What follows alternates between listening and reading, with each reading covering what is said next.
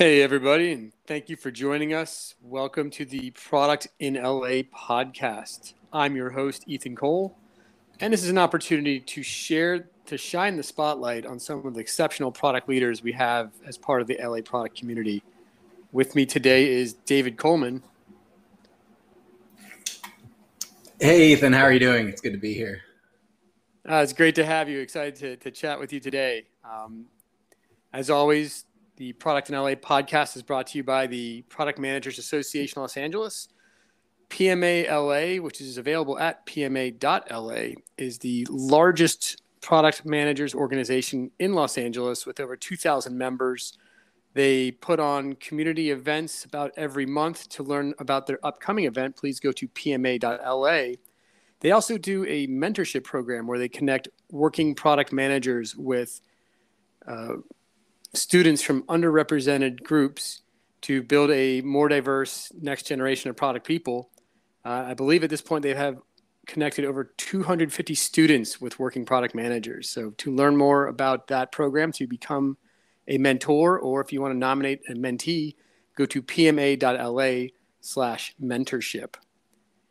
Today, as I mentioned, our guest is David Coleman. He is the Director of Product Management of Predictive Analytics at Media Alpha, and his past roles include Lead Product Manager for Reporting and Analytics at Cornerstone On Demand, as well as Group Product Manager at Upside Business Travel. Really excited to talk more about data product management with David, but one thing you may not know is that he's a varsity athlete. David was on the MIT swim team. Is that true, David?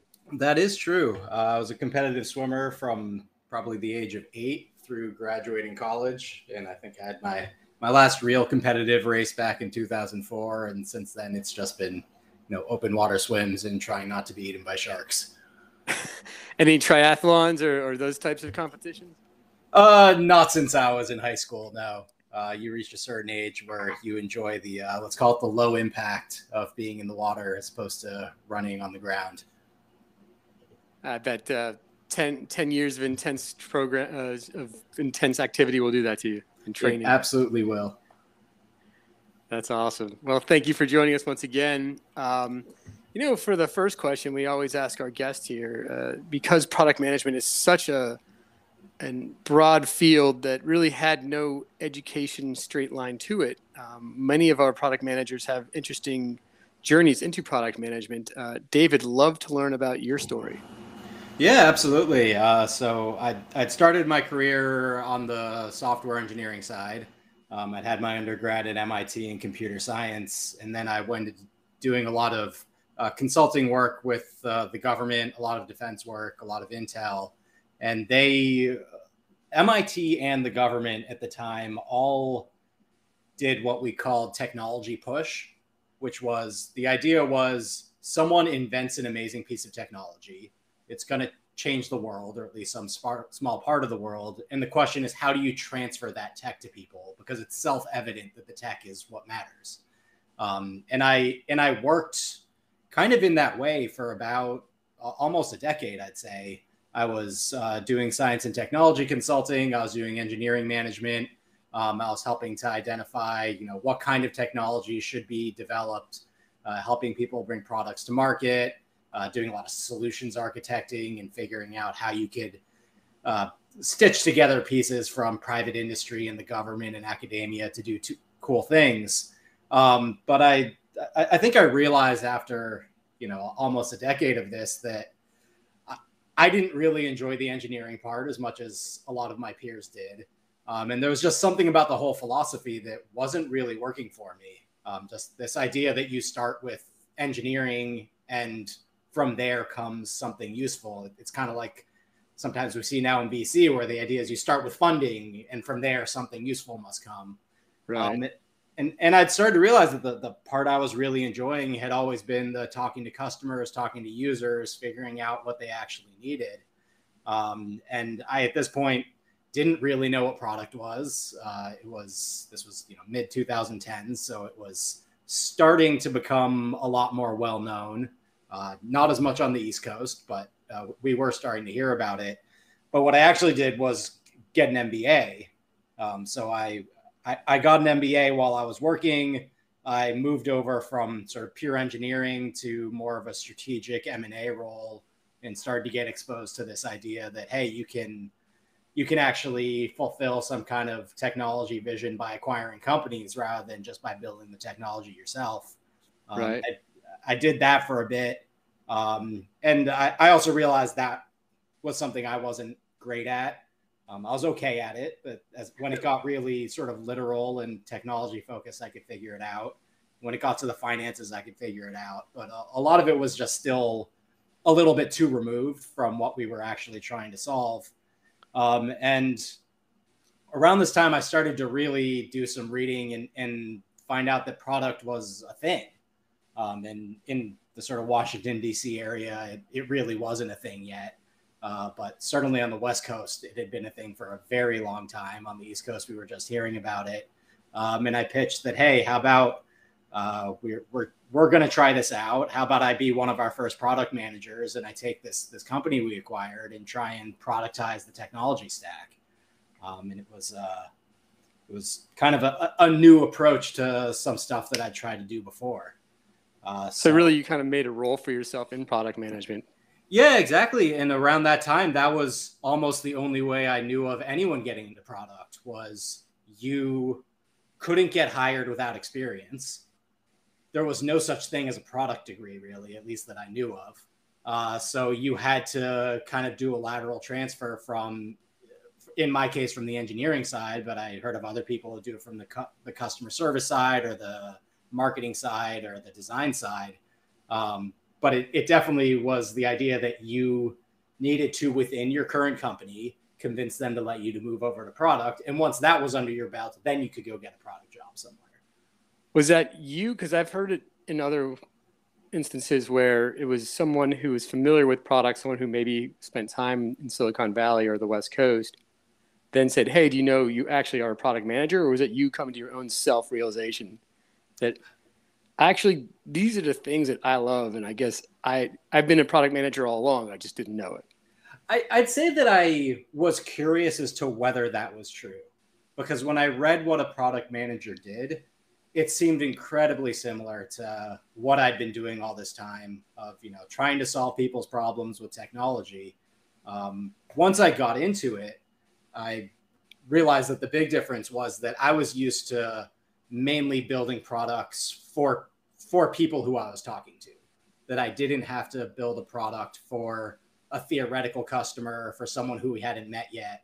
I could just say, okay, well, we're trying to sell some work to so-and-so. We go talk to them. We figure out what the requirements are. We do some solutions architecting. I talk to some of their users. But most of the people that would encounter the product were available before the product was built. And the big difference I found once I really got into product management is that that's flipped on its head. That if you spend all your time talking to your existing customers, you build something that no one else wants, because your existing customers by definition were fine with what you already had to some extent. And if you really want to be successful in product, you need to find a way to talk to the customers you don't have, who haven't found what you already built to be good enough. That's great. And it's awesome to hear that, this is something, and everyone has a different origin story, that came from your own inflection point of identifying, hey, here's a need that we have as a company. And, here's the forward-looking piece of it. It's not just what we were doing before. It's not even just what these people are doing over there. I think that's kind of the fun of product management, especially with, this generation of folks who are really the pioneers in the field.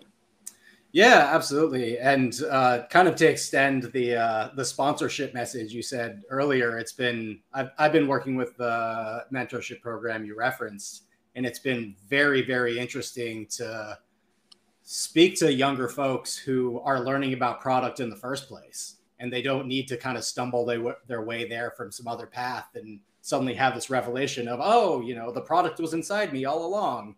Like, they're actually getting a degree in it, learning about it from the beginning, learning how to talk to customers, understanding, the idea of building something for a more abstract user segment rather than having very hard requirements written in a document somewhere. And I can kind of see some of the false paths that they're just not going down when I talk to them. And I'm like, oh man, that might have been great in some ways to have actually learned about this a little bit more academically before I got thrown into trying to do it in the real world. Yeah, and good call out, David. Full disclosure, yeah, I'm the president of the Product Manager Association Los Angeles, so very thankful to be a part of that organization. And, you know, it's that finding the person who gave you that first opportunity.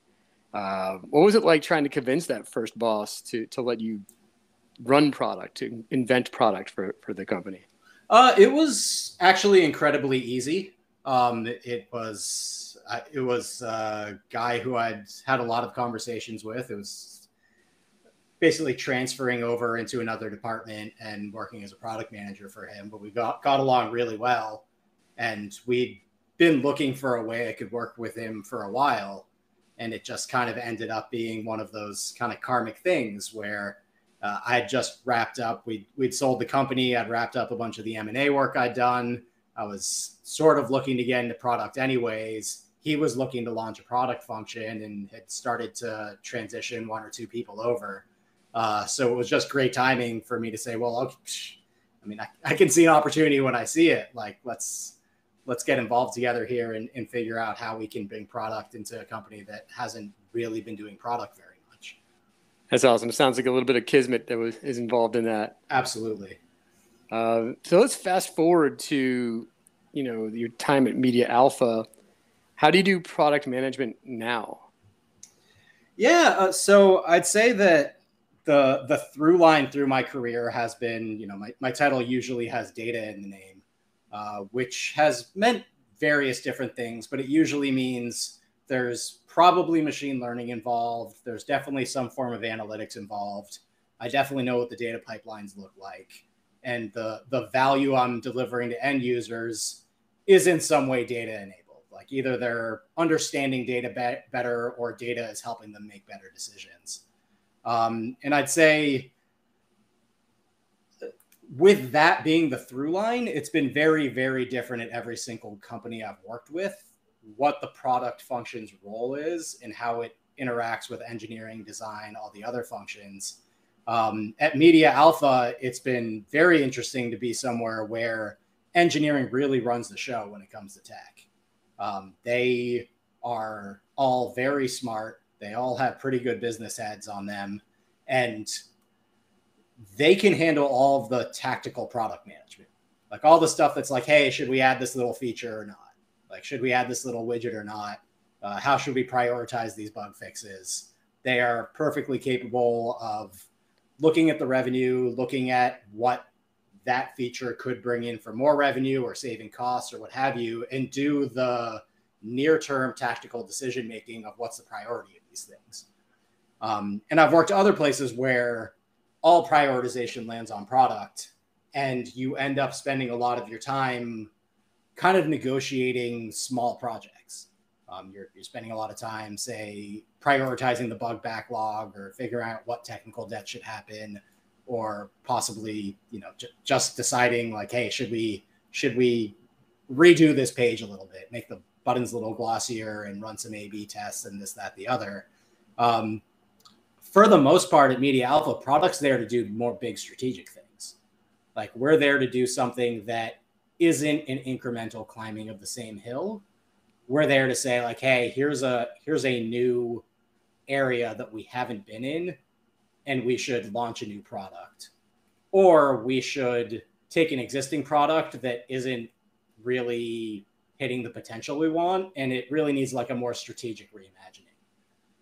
So an example of that would be that we have been running some predictive analytics products for our customers where 4 or 5 years ago when we started to get into it more, the thing was everyone needed modeling done for them.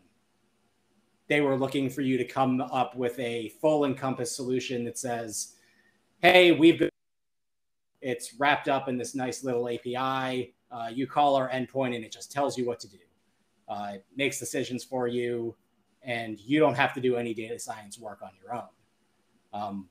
What's happened since then is that everyone has a data science team now. Everyone has started to move their BI team over to be data scientists, either strategically because the company wants that, because it's valuable to have it, or because the individual folks want it on their resume. So now when you show up and you say, hey, I built these models for you, we have a machine learning product, the internal data science team says, why would we use you? Right. So it's been kind of a pivot for us to say, all right, how can we be a data product instead? How can we provide machine learning features to these teams that are popping up everywhere? And how can we offload the piece that we're, not differentiated on? And how can we stick to the things where we are differentiated? So it was a chance to do like a little bit of introspection of what's the actual value we're providing once machine learning gets more commoditized. And it's been a really successful pivot, because now when we show up and say like, hey, we've got this new data source for you, it'll boost your models and make them awesome.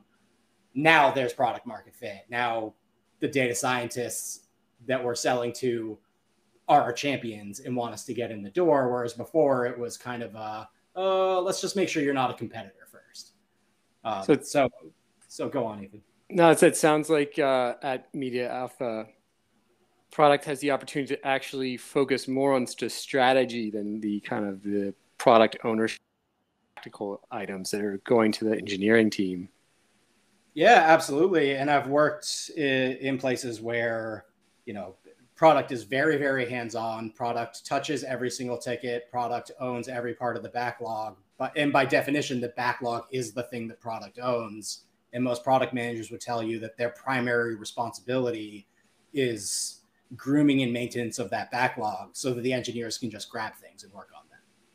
And I've worked other places where it's more collaborative. You bring engineering on earlier. They're part of the decision-making and problem-solving process, and you come up with something together. And Media Alpha is a bit more like that. And it's also, but when it comes to something really incremental, the product manager shows up, they're like, well, we don't really need your help with adding this button here. What we need your help with is realizing that, don't we need some infrastructure for running these A/B tests? Don't we need some infrastructure for how we're rolling out models? Like, can you please go and develop some requirements around the big ticket things we need to take bigger swings and come back with that?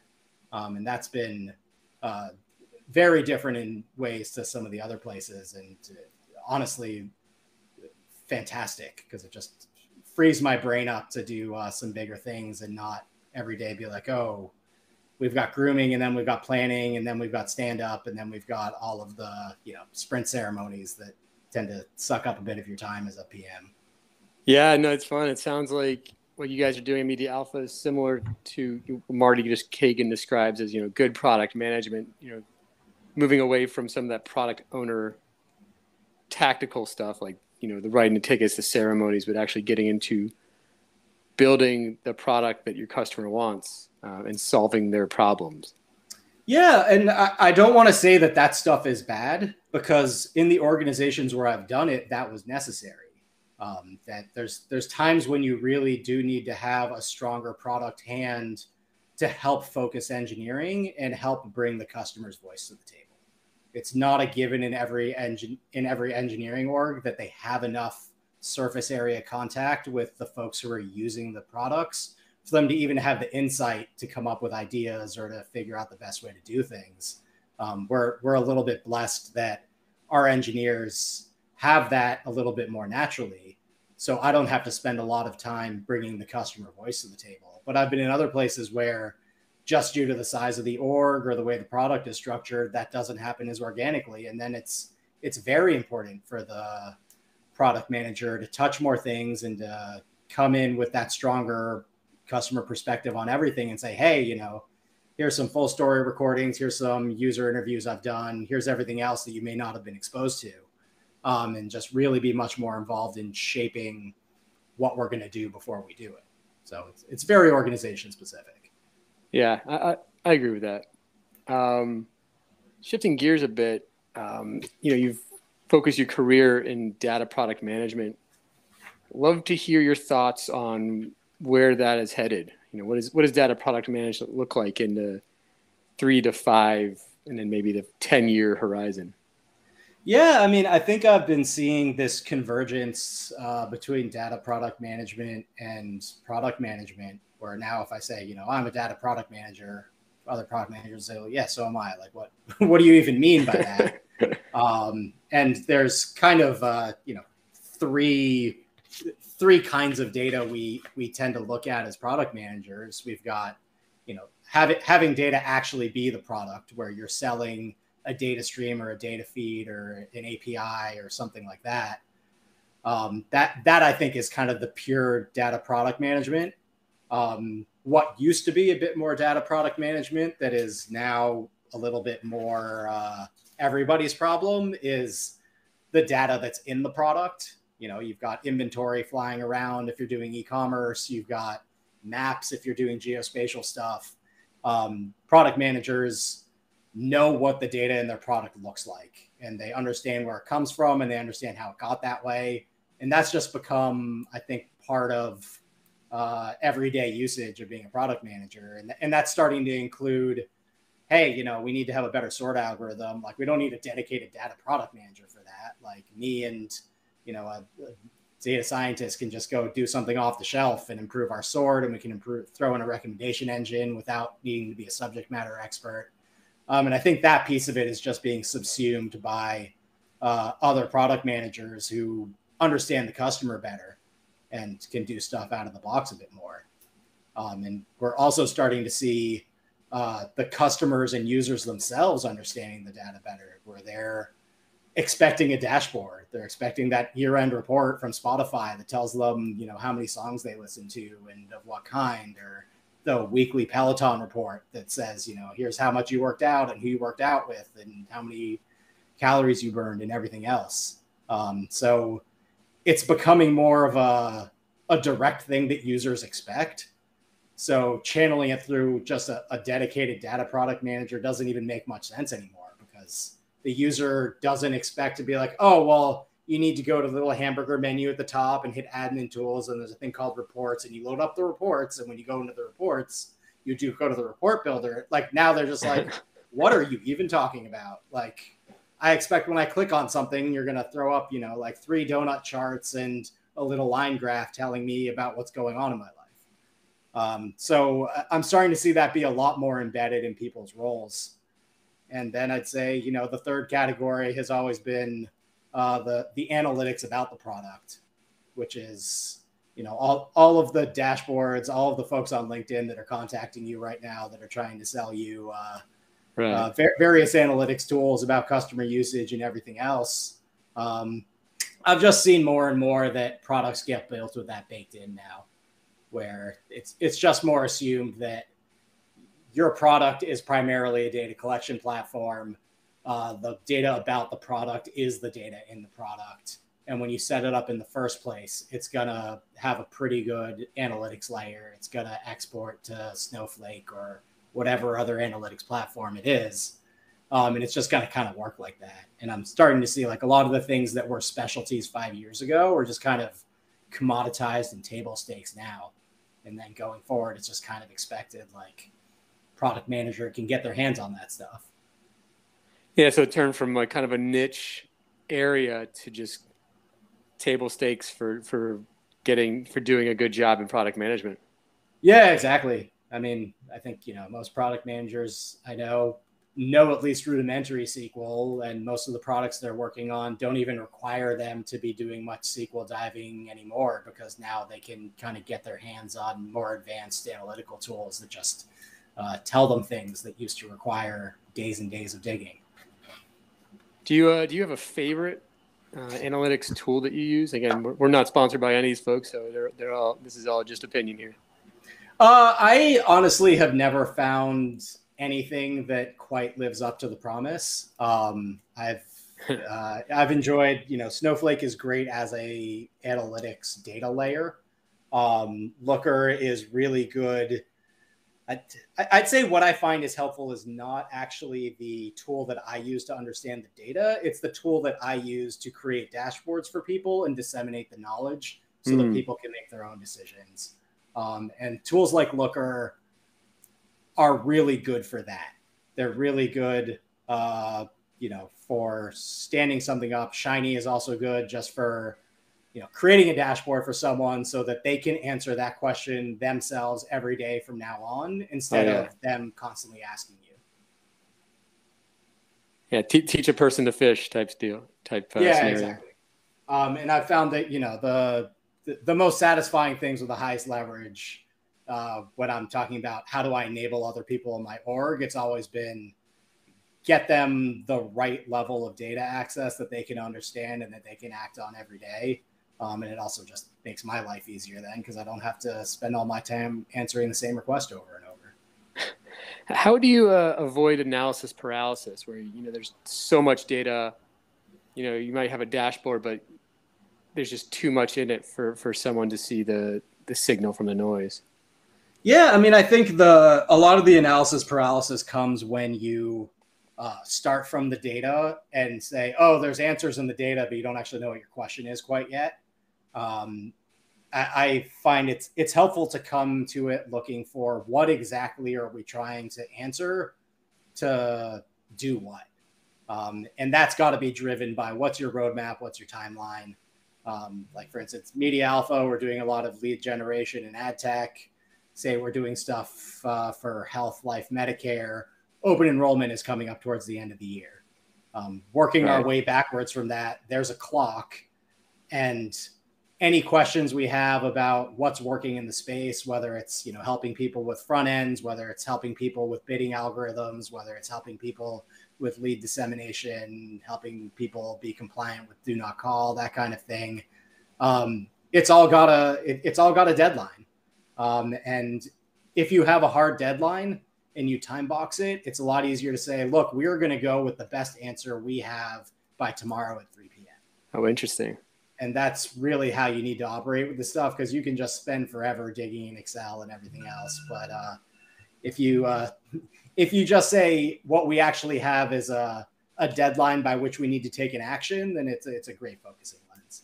That's a terrific tip, and not one that I've heard of yet. So I've heard of asking the question first rather than just going to the data and trying to explore. But this idea of really time boxing your solution, because there are so many different data points you can get. I'm sure there's a chart you can create with diminishing returns of the amount of time that you keep pouring into it versus the amount of time you actually need to get 80% of the way there. I'm pretty sure I've created that chart. That's awesome. And we're almost at time here, and to ask the final question we always ask of all of our guests. This is Product in LA. One of the fun things we ask is, what is the most LA thing that's happened to you? This could be product related or not. Yeah, so we actually moved to LA during the pandemic, and we started to get into a subset of the LA things, because we weren't doing a lot of like the indoor fun things. But we're doing the hiking, and we're doing the going to Joshua Tree, going to Santa Barbara, going down to San Diego and such. Like, and really getting part of the LA experience is escaping LA, and we'd gone into the, hey, maybe we could live in Joshua Tree, like, because there's places you go within 2 or 3 hours of LA that are just, they're impactful. Like you go out at night somewhere and you see the stars and you're like, man, well, why don't I live here? And earlier this year, we did that with Santa Barbara, that we realized like, hey, we keep coming up here. We absolutely love it here. It's 2 hours from LA. And we made the jump and moved here. So I think probably the most LA thing I've done is thought about how I could live in Santa Barbara or Joshua Tree or somewhere without traffic. But maybe the difference is I pulled the trigger, and now when I need to go into the office, I drive in 2 hours. And when I don't, I drive 10 minutes to the beach. As you could say the same exact thing from within LA. You could still do that 2 hour commute from within the grounds of Los Angeles. Yeah, that's fair. Awesome. Well, thank you so much, David, for talking with us today. Really appreciate your time. Really appreciate your stories. This has been amazing.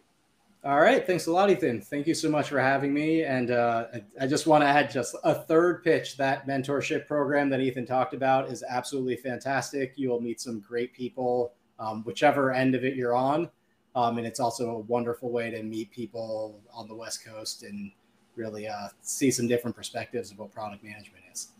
Oh, Thank you so much, David. Again, that's pma.la/mentorship. A terrific and really worthwhile program. Well, I'd like to thank everyone for listening to us, and we'll see you next time on Product in LA.